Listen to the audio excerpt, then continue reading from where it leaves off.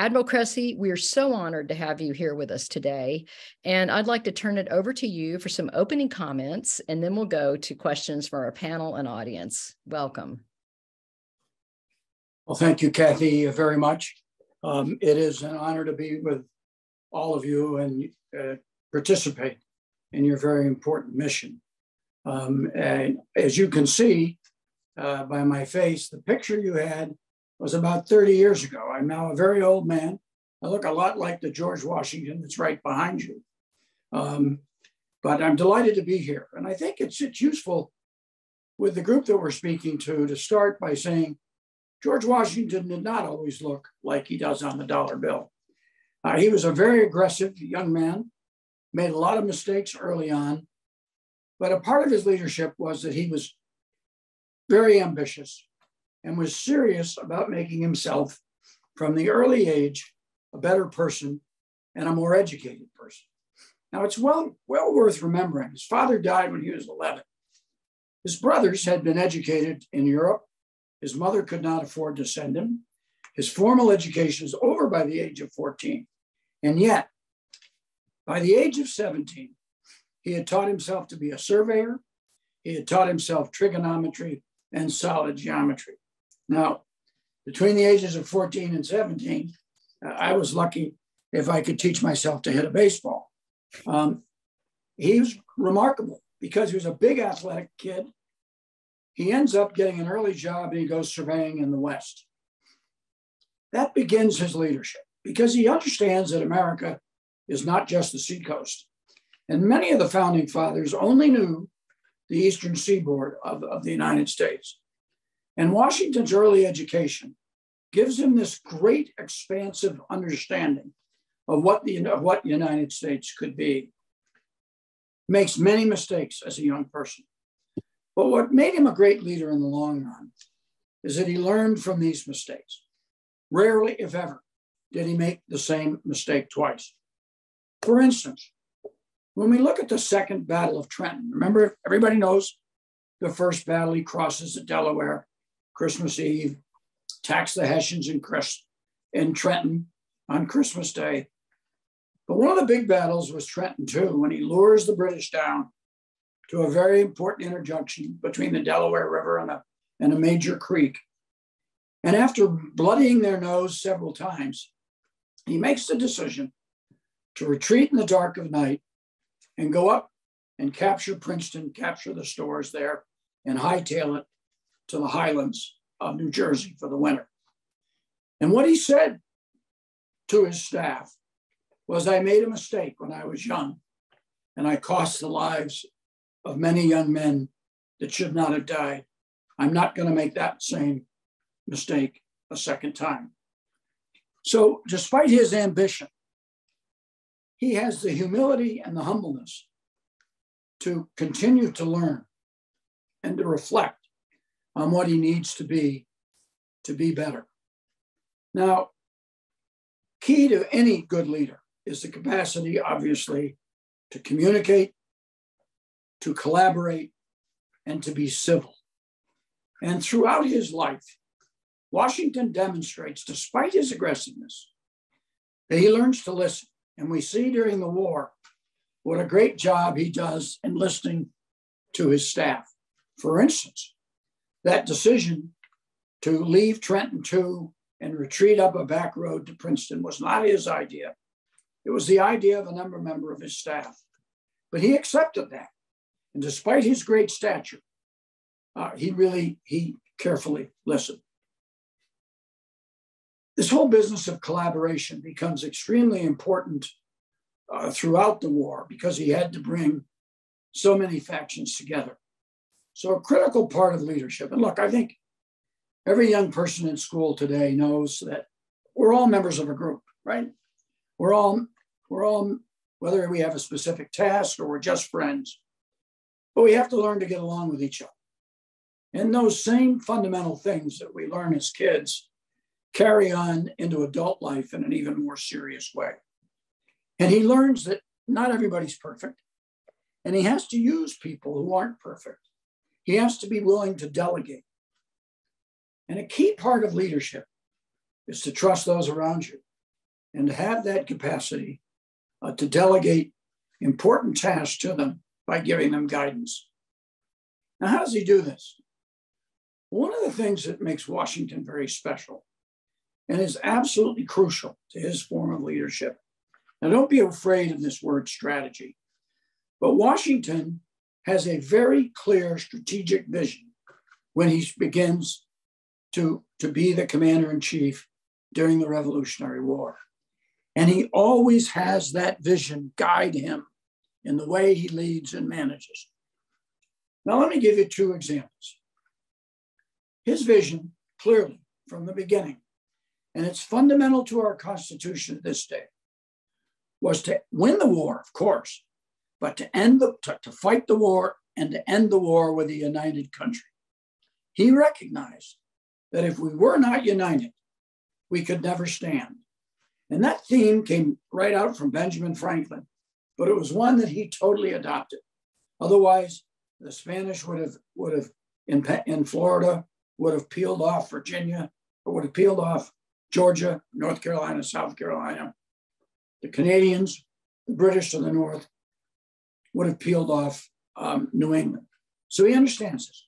But even more important, he recognizes that if we're going to win the war and establish a democracy, he must establish the rule of civilian law.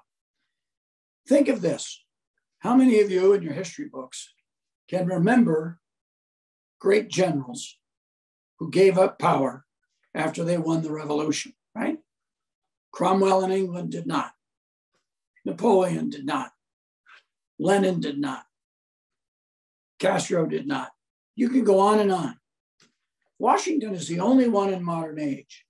Now, the few of you who are history buffs going all the way back to Rome, or perhaps come from Ohio and celebrate the name of Cincinnatus in the great city of Cincinnati, would recognize that's the last great general I can think of who gave up power and went home. At the end of the war, Washington turns in his sword, turns in his commission, and goes home and says, I'm not coming back. He only comes back when he's begged to come back to go to the Constitutional Convention. And we'll return to that in a moment. But throughout the war, he fights the war, always deferring to the Continental Congress. Now, this is unfortunate, actually, because the Continental Congress has no executive power. All the executive power resides with the individual governors of the individual states. So he is constantly referring to them. And even when his officers push him, encourage him to pressure Congress in untoward ways, he refuses to do so. Right up to the end of the war, he always defers to them. And so he establishes his leadership style is to actually walk the talk, as we say. Very much follows in a very honorable way all of the things which he speaks about. Now, this translates throughout the Constitutional Convention and all the way in to the opening of his presidency. Now, we don't study the development of the Constitution enough. The 4-year period between the end of the war, 1783, and the Constitutional Convention in Philadelphia in 1787 are desperate days. America's splitting apart. America has massive inflation. Every state has its own monetary system. Now, Washington knows, from having been commander-in-chief of the Army, that we have to have a more balanced form of government. We've got to have a strong federal government. We've got to have checks and balances. We have to have a Congress that works. We have to have a judiciary system that works. All of these things are absolutely essential to the formation and the ongoing strength of a constitutional form of government. They beg him to come back. And finally, in 1787, he agrees to come back. Now, here's a key thing. He knows that at this point, he recognizes that everything he does will set a precedent. He's very perceptive.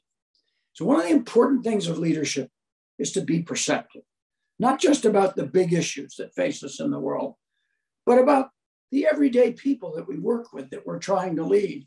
What's bothering them? What's of concern to them? How can we be more humane? How can we focus on their needs? A leader who understands the people he or she is leading is much more likely to succeed than one who doesn't. We really call that situational leadership. And Washington, and I wouldn't say he invented it, but he was certainly one of the early practitioners, even though it wasn't even written about until in the 1970s. So what does he do during the Constitutional Convention? He speaks only 3 times. He opens it, he closes the convention, and he speaks once on the whole notion of proportionality. That's it. He does all of his lobbying behind closed doors at night. He does not want to dominate the proceedings. He wants each state to be able to come together. So we can see him change his style from being an aggressive military officer to beginning the process of leading a country, which would eventually become president. Now, this is important because the body that forms the Constitutional Convention assumes he'll be president of the convention, and they assume that he'll be the first president of the United States. Now, although he doesn't want to be there, he understood he's going to have to do it. So he is very, very careful not to assume too much power. Now, think of this. Article 1 of the Constitution is all about the legislative branch. Every state had a state legislature. People knew about that. It was very thorough. It clearly defined the laws and the rules of the Congress. Article 2, the executive branch, is very short, very brief. And Justice Kennedy of the Supreme Court used to say it was all because they trusted George Washington. They knew they didn't know a lot about what the executive branch should be. So they understood this. Now, the third thing was to, of course, establish the judiciary and then all the other pieces. What don't they get done? They don't get a Bill of Rights done, but they trust George Washington. And under him, they trust James Madison, who really is the father of the Constitution, as you all know. They send him home, go home, ratify the Constitution, come back, and the first Congress of the United States will pass a Bill of Rights. Now, that's a great leap of faith. The last constitutional amendment that we passed in the United States took 25 years. Imagine what it would take to pass 10 amendments today. 250 years? I say that humorously, but it might have. And it's an extraordinary reflection on the fact that they trust George Washington. Leaders need to be trusted. So all of us who want to lead have to earn trust. How do we earn trust? We earn trust by being open. We earn trust by being clear.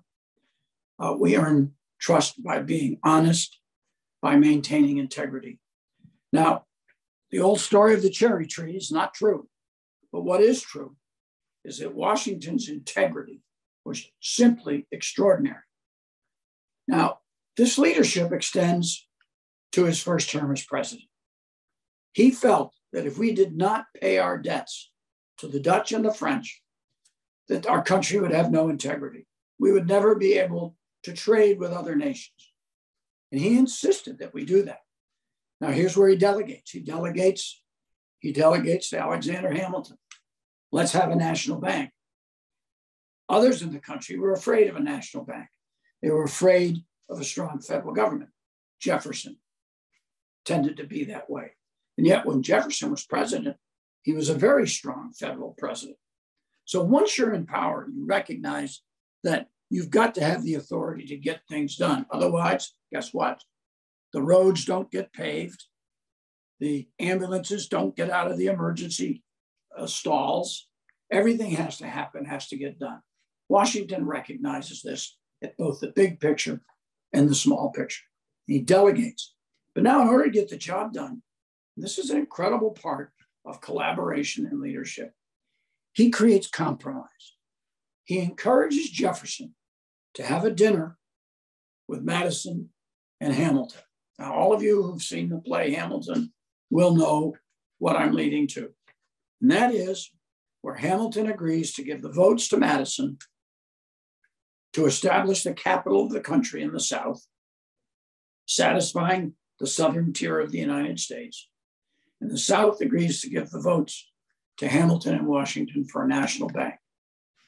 So you can see through all four phases of Washington's life, as a youth, as a farmer, as the commander-in-chief of the army, at the Constitutional Convention, and finally as president.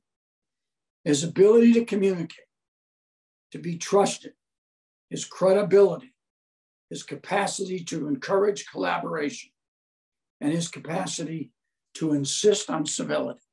And I would end on that note, Kathy, that Washington had a great fear of political parties. And even throughout the Constitutional Convention, he required himself and everybody else to be civil. We don't get anywhere in this country by yelling at each other. And modern politicians need to be reminded of that fact. We need to treat each other with respect so that we can move this great nation forward through times of great crisis and peril as we've just gone through. I'll stop there. Well, that was just such a great presentation. Thank you so much, Admiral Cressy. And you know what I took away from that, for one, many things, and I'm going to turn it over to Janine in just a minute for questions, but the 3 C's: communication, collaborate, and civility. And that's a great way to remember it. And thank you so much. Janine, I know George Washington's one of your favorite presidents, and I'm sure you've got some questions. Yes, thank you. That truly was very enlightening, Admiral. Thank you so much. And gosh, he truly is the indispensable man and to our country. And we can thank John Adams for a lot of that, because John Adams is the one who insisted on the movement for the Declaration of Independence. But also, he's the one who thought he appointed George Washington to be nominated for general. And they wanted John Adams to write the Declaration of Independence, but he said, no, let Thomas Jefferson do it. So there sort of was a consensus of collaboration, but also delegation, which, and I think, interestingly enough, a lack of ego for the better cause. And how would you feel that George Washington would cope with today's society? And I was thinking about the leadership then and the leadership now. And it's if no one has really any courage because they're too worried about who wants to take them down on social media, you know? And so people have somehow lost their compass to just own and do what's right. And I would love to hear about a modern day George Washington in this environment. I remember I asked my father when I was 8 years old, Dad, if our founding fathers were to come back today, what would they be most disappointed about? And I think about that all the time. I don't know why I was thinking about that as an 8-year-old, but here we are with Constituting America. But my father looked at me for a long time. He was a West Pointer, graduate from West Point. And he looked down and said, taxes, which I've never forgotten his answer. But what would George Washington, how would he handle the endless 24-hour news cycle and social media today? And that will just be my primary question, so we can toss it to everybody else today. Well, you've raised a very important question, and it is a very difficult one. Washington, of course, had no inkling of social media, but he understood media. And he was very disappointed, frankly, was very hurt toward the end of his first term as president, where he was getting blasted by some newspapers that were accusing him of wanting to be king. And that was the last thing he wanted. He wanted to go home. He had no interest in being president, but knew he had to do it.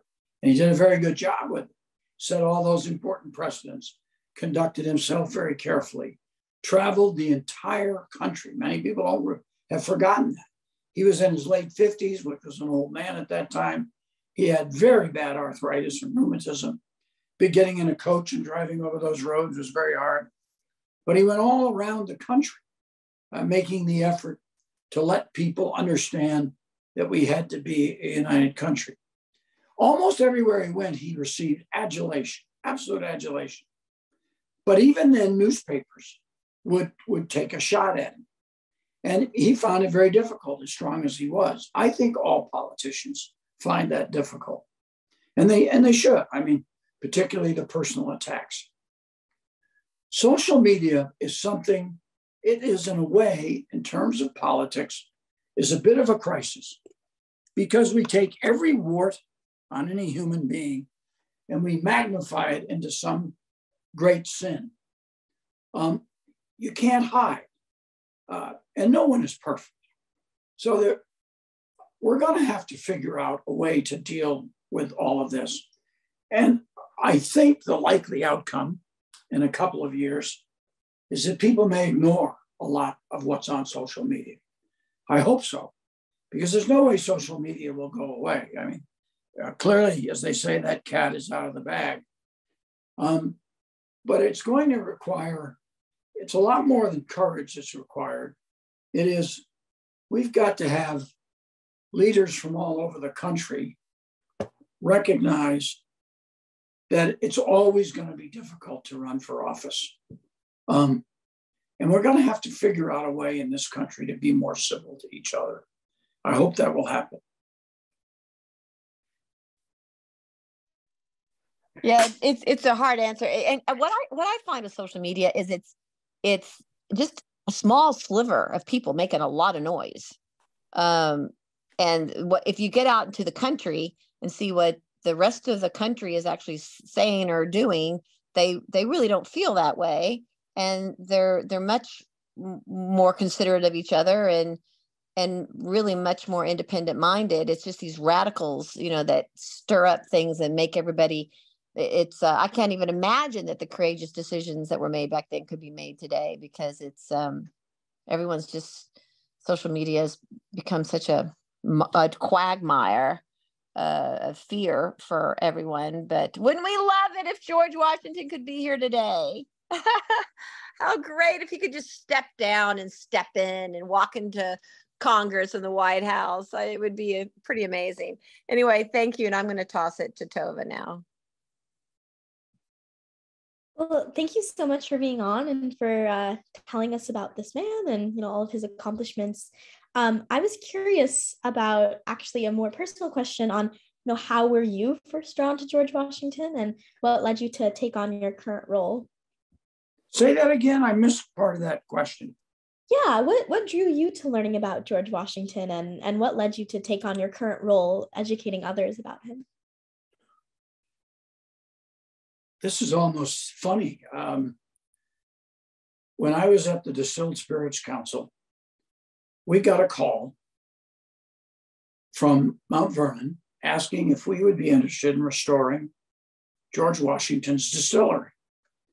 And the reason they wanted to restore George Washington's distillery was to show that he was a human being, that he was an entrepreneur. He had a grist mill that didn't excite people too much. He had a barn for thrashing wheat. That didn't excite people too much.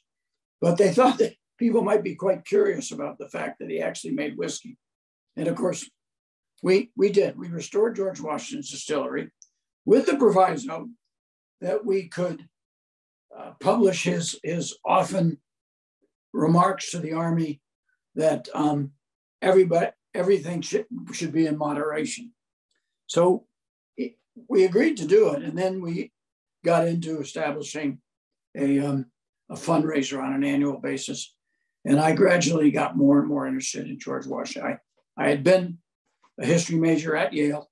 I know you were at Harvard. I apologize for that, but so I had a lot of interest in Washington, Lincoln, both the Roosevelts, and a non-American Churchill, who I've always been fascinated by. So he was such an interesting leader But as I've had a chance to read more and more, to recognize, as Kathy Gillespie said, the indispensable man, that extraordinary individual who could stay the line during the hardest of times, and really follow the strategic vision. I mean, that ability to give up power says an enormous amount about anybody. I mean, that is a very, very, very hard thing to do. So it is interesting, and it goes back in time that I had interest, but more recently it was for a very practical reason that I got involved with Mount Vernon. And I've been involved with Mount Vernon now for about 22 years. Great, thank you. And then I was wondering, back to George Washington, how do you think his military experience and his experience running the American Army influenced the way he later ran the country? And do you think it would have been different if we'd had a civilian leader for our first president? Well, that's a very good question. And it's absolutely applicable to the way Washington took on as chief executive, as president. One of the things that was so difficult for him was to literally see his troops starve because the Continental Congress had no executive power. So the ability to tax was left with the states. All the Continental Congress could do was to ask the individual states to send money, to send cattle, to send leather, to send wagons, to send horses, whatever it was.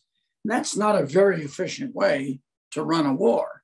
You've got the British chasing you down through New Jersey, and you're begging the Continental Congress to give you the arms you need, the men you need in order to do it. So he was so frustrated by that experience that he recognized that we had to have a strong executive. He was also, as we mentioned before, a very good listener and a very good collaborator. So remember now, he was a member of the House of Burgesses in Virginia, I think, for 19 years, I believe, in total. So he had learned a lot about the legislative process. Now, he would say himself he wasn't necessarily a great legislator. He wasn't a big orator. He was more a man of action.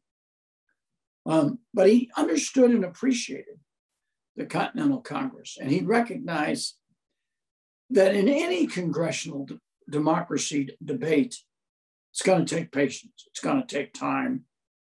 There's that wonderful letter that he reads from Congressman Andrew Jones during that very scary, almost mutiny at Newburgh at the end of the war.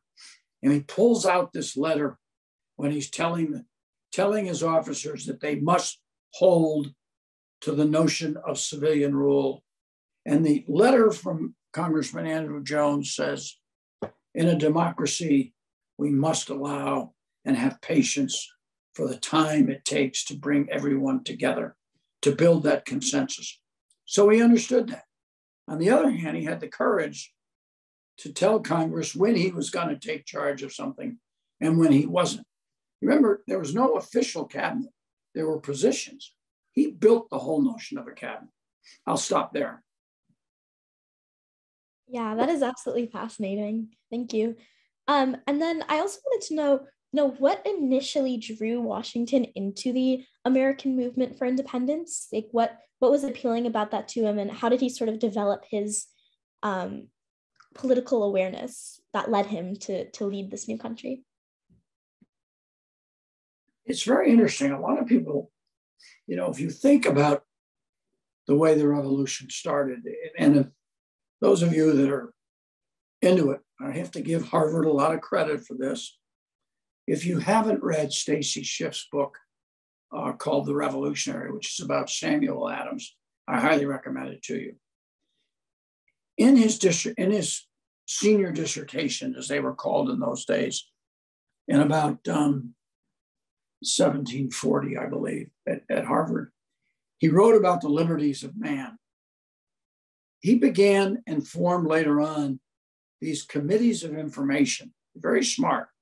He got rid of the term Sons of Liberty, which he thought would sound too challenging to the British Parliament and to the King, called them committees of information.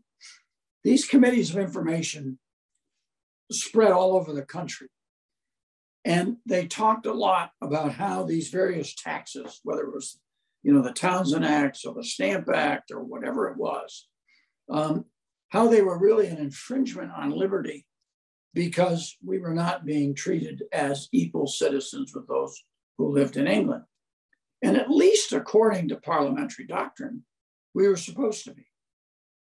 Now, there was a royal appointed governor, as you well know, but we were electing our own legislative people, and yet they were being ignored in the process. So Washington in the House of Burgess begins to feel this and begins to see this in action. But there's another little piece. He wants to be a British officer. And the British won't accept him as an officer. He always was considered to be a militia officer. So even as a young man, right, he gets a militia commission from the governor of Virginia. And yet he wants to have that commission in the British Army. He's denied that. And he begins to see that we're being treated unequally with those who are in England. So there's a little personal edge there, I think, that people sometimes forget. But I think most importantly is to recognize that while he's in the House of Burgess, and then later on, there are a group of people in Northern Virginia, a person that's often forgotten, George Mason. And George Mason, with some assistance from Washington, actually writes the so-called Fairfax Declaration, which I believe was 1772, somewhere around there, in which they start to talk about the rights of British subjects in America. So that's really how he gets this sense. And finally, after the Stamp Act and the Townsend Act and all those things, and hearing from people like Sam Adams, he concludes, along with many other Americans, that the only way is to become independent. Well, thank you so much. I'll pass on to Jewel and Jordan, but I wanted to say, you know, it's fascinating to learn about George Washington, and I'm a tour guide at Harvard, and on campus we have Wadsworth House where George Washington lived at Harvard, and we have like Massachusetts Hall where like John Adams, Samuel Adams, and John Hancock all lived. So it's like really incredible to be able to like live among history and just be able to feel some sort of connection to that and to see the continuity of that in the next generation. So thank you so much for being on and passing on your knowledge. Thanks for the good questions. Yeah, we hope to build off the great questions from Tova, and we're loving to hear about George Washington's life and story in a way that you don't get to from the history books. I never knew so much of what you said already. Could you tell us some about George Washington as a general in the Continental Army? Do you know of some of his greatest successes, or maybe which battle he pulled off, maybe the greatest decision or maneuver, and then maybe one of his biggest failures, which you kind of touched on before? Yeah, and you know that's important, because if we were to rate him as a battlefield tactician, now, granted, he didn't have a bunch of battlefield leaders that he could depend on, right? He didn't have brigadier generals and colonels who had a lot of experience. With the exception of a few foreigners that joined us and a couple of others, he had very few people that he could depend upon. So let's start with that. So I think early on, remember now they leave Boston after the British leave Boston, go back to Nova Scotia for the winter to wait for that big armada to come in from England. So let's go back in time. July 4th, 1776, in the streets of New York City. Huzzah, huzzah, Declaration of Independence. Isn't this wonderful? Big party, everybody, drums beating, everybody joins the militia. Not so fast. Less than 2 months later, the British come with 100 ships. Now, I always like to tell people that, because of course I'm an old admiral, that the most important service is the United States Navy. But the truth was, an army couldn't function very well without naval superiority, right? Because You had to control the coastlines. That was the waterway. There weren't roads. There weren't highways.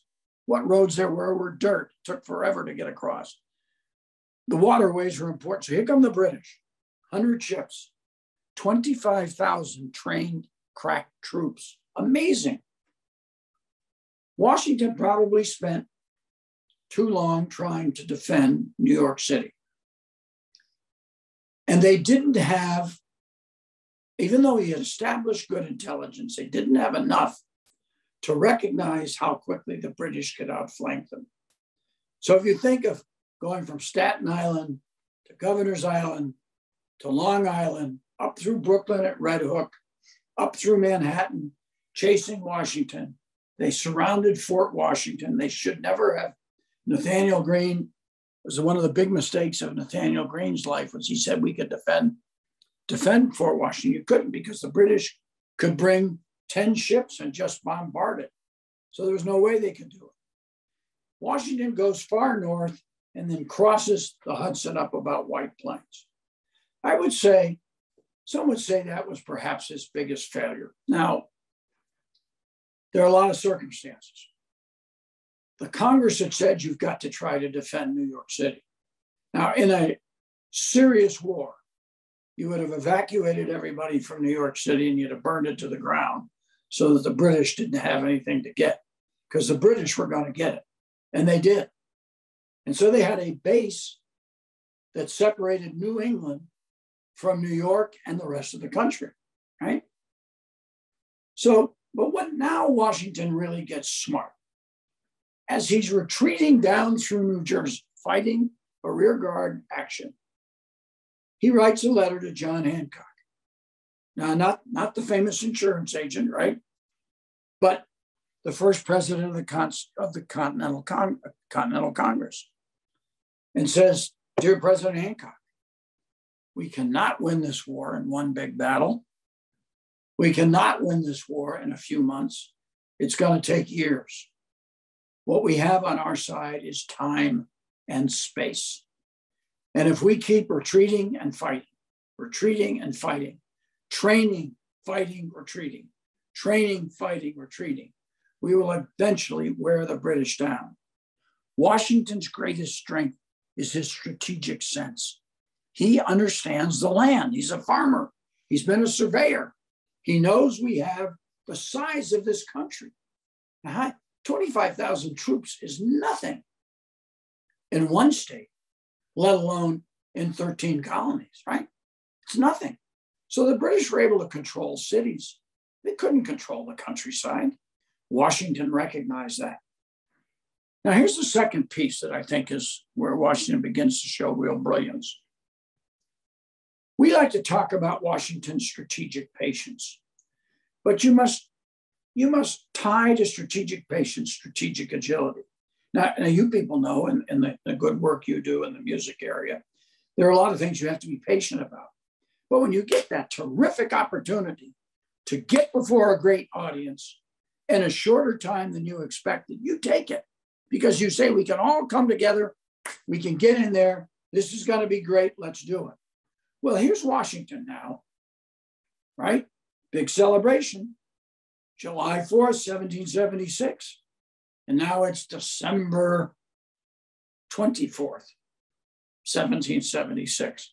He's gone from 17,500 troops to about 3,500. And then there's an addition of some militia that come in, maybe 7,000 in total.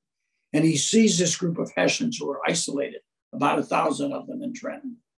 And he says, we've got to have a victory before the winter, or the people won't have the confidence and the courage to stay with us. Strategic agility. And he does a terrific job planning and logistics. Go back to delegation. He has a guy named Glover, Colonel Glover, who was a sailor, who was a fisherman from Gloucester, new ships. He said, get every ship you can, get every boat you can. And we're going to take barges and boats, move the cannon, the horses, and all of us. We're going to cross the Delaware in 3 different places. And we're going to attack on a surprise attack on Christmas Day. They pulled it off. He showed persistence. Didn't go as planned. Things never go as planned. Didn't go as planned. He said, we're going to go forward. We're going to do this. And then having captured that first one, he said, now we've got to bloody their nose again at Trenton too. And then here comes his sense of risk aversion. He says, okay, as I said in my opening remarks, we're going to retreat to Princeton. We'll capture that. Now we'll have the whole winter in which to recover. We can start to train. So I think you begin to see some success. Now you go back and you look at things like Brandywine and some of the other battles that started off well, but he didn't have really good generals yet who were well trained, who could attack in the right way. Now later in the war, he was able to send people like Nathaniel Greene to North Carolina and South Carolina. The British had gone too far from their lifeline, the British Navy. They went inland and they started to run into General Nathaniel Greene, to Marion the Swamp Fox, and of course, two other generals, General Yellow Fever and General Malaria, were taking their toll. So now Washington has divided up his army. He's got some leaders. And then he has that ability to collaborate with the French. And that's when they did the famous march around New York instead of attacking in New York in 1781. They go all the way to Yorktown, Virginia, capture the British, and that begins to bring the war to an end. Wow, man. Talk about painting a picture. You're definitely a great guy to listen to. I'm a little curious about Washington's family. So you had mentioned that he had siblings that were older than him, that were educated. What ever happened to them when he left to be a surveyor? Well, this is interesting because in those days, of course, the eldest son inherited, right? So the eldest son inherited Mount Vernon. And he was a hero to George Washington. And he developed, unfortunately, tuberculosis. And George Washington went with him on a ship to Barbados to see if that would cure him. And of course, it did not. Now, interestingly, while George Washington was in Barbados, he caught a mild case of smallpox. So now he's immune. Now, throughout the war, he can be a little freer to do the things he needs to do. So both brothers die, and Washington inherits Mount Vernon. Now, Washington keeps trying to go out, keeps trying to get that commission I talked about before to fight. He's fighting in the French and Indian Wars, does a couple of things very well and a couple of things not very well. Finally, at about the age of 27, 28, he says, you know what, I better settle down. Well, as luck would have it, unfortunately, I suppose, Mrs. Washington, who was then known as Martha Custis, her husband had died and had left 4,000 acres of land and a nice big trust fund. And in those days, it was important for a widow to remarry. They needed it was important to have a father, but it was important to have a male who could help run the plantations and all that kind of stuff. And Washington courted her. They developed a true romance. They actually had a very happy marriage.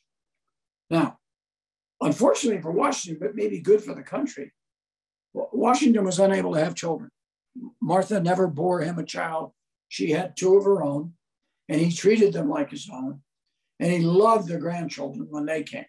He doted on kids.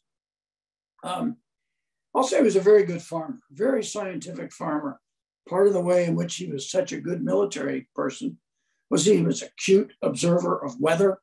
He was an acute observer of his workers, took good care of them, delegated things throughout the farm, worked hard on that stuff, and became a lifelong reader. One of the reasons we have developed the Washington Library is to emphasize the fact that Washington was a lifelong learner.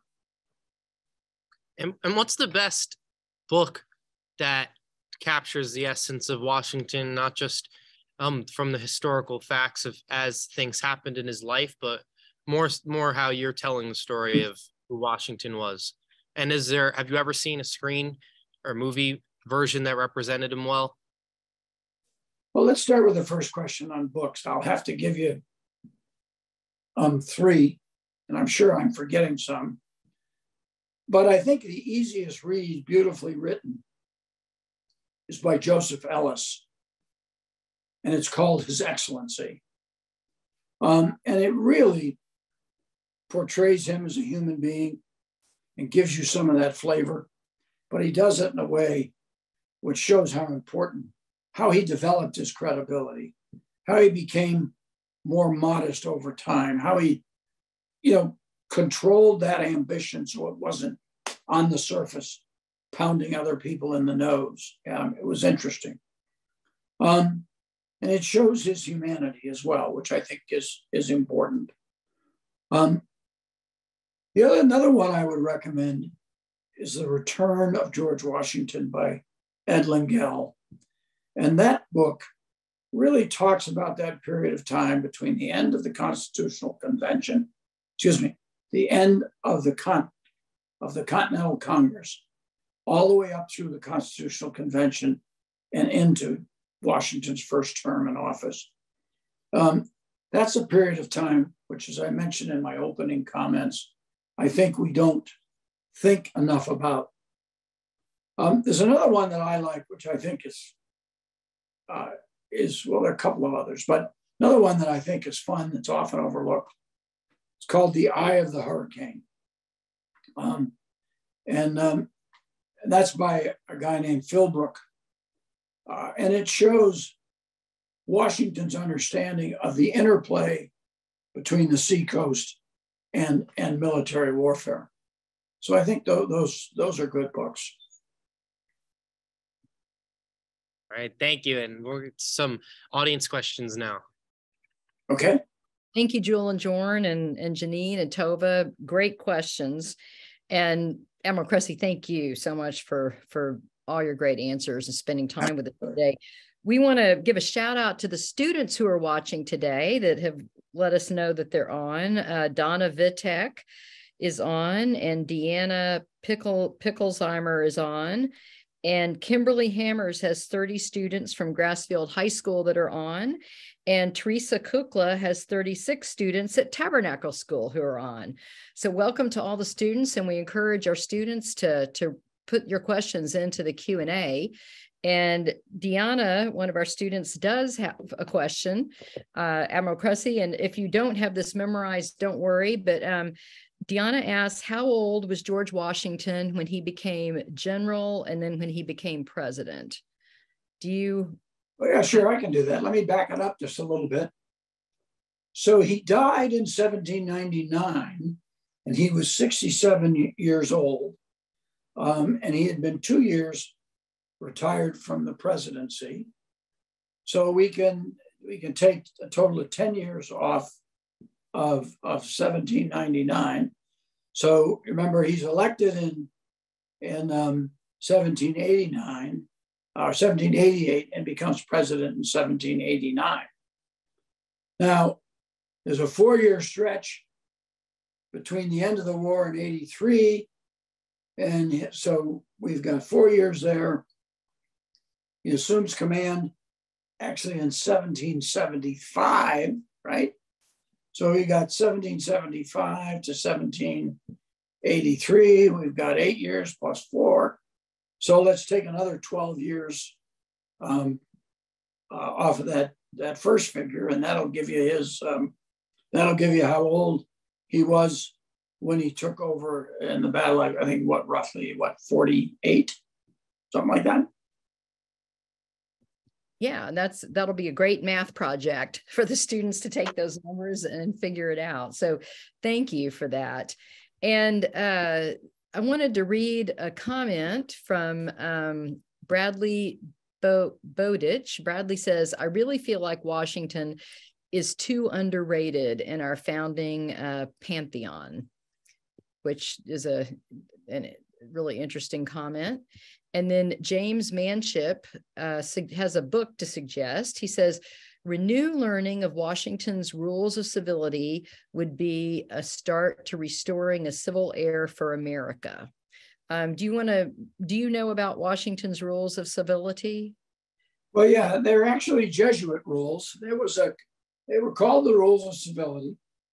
I believe there were 100, and maybe the student can correct me, about 150, maybe it was 139. I can't remember exactly. But it was, and excuse me, ladies, it was, in those days, it was how to be a gentleman, right? But it refers to everybody. And it was things like don't yawn in somebody's face. Don't spit in public, and never be angry at somebody. I mean, and he copied these things as a part of teaching himself good penmanship. He had absolutely beautiful penmanship, which he learned from copying those rules of civility. And I think those rules were first drafted in the 1500s by a Jesuit priest, interestingly enough. So that was, what was the other question, Kathy? The other comment, the first one? They felt that George Washington is underrated when you study the founders. Well, I think there was a period of time when that was probably true. But I think recent literature, I mean, Hamilton, it's called Hamilton, really focuses a lot of attention on Washington. Ron Chernow's book called A Life about George Washington is extraordinary. He's the same guy who wrote the book Hamilton. And actually his book on Washington is better. He's a better writer at that point. I think this happens because for a long time there was this wonderful view of Jefferson. And I think that importantly, we've begun to recognize that Jefferson was a very great writer and was a great philosopher. On the other hand, Washington always walks the talk. And I think a very important thing to say is that Washington is the only Southern founding father who frees his slaves and takes this very seriously. Not only does he come to realize that this is an absolute necessity, that it's an immoral institution, that we need to fix it, but he goes beyond that, Kathy. He makes the decision to turn his river farm into tenant farms, tries to hire a tenant farmer from England, and unfortunately he dies before he gets all that done. But he's a man who learns as he goes. And I think that now that book by Joseph Ellis, which I mentioned, The Indispensable Man, makes the point that without him as the rock, he was the living legend of the time. And he was smart enough to recognize that he was perceived that way, and he was careful to act appropriately so that he would not tarnish that early image of the United States and the presidency. Yeah, his vision was just incredible, how he could see just the big picture. And we'll close with this question from Dr. Rick Mayberry. Dr. Mayberry writes, so many of his behaviors of Washington set the standards and principles for our republic.